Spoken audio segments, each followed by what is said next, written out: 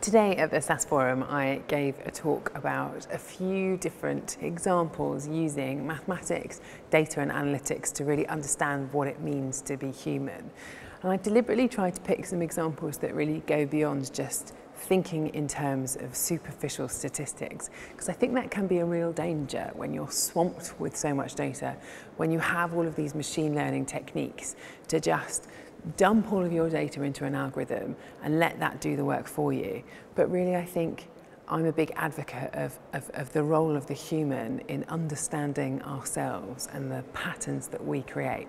You have to have some kind of a theory for those mechanisms that hide behind the patterns. And that's really what I was talking about today.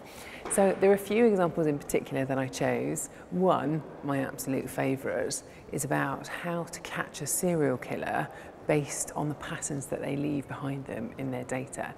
And this is a technique that's used actually around the world, has been for a number of years, that takes some very, very simple mathematical ideas along with data and really offers the police an actual way to help control their environment.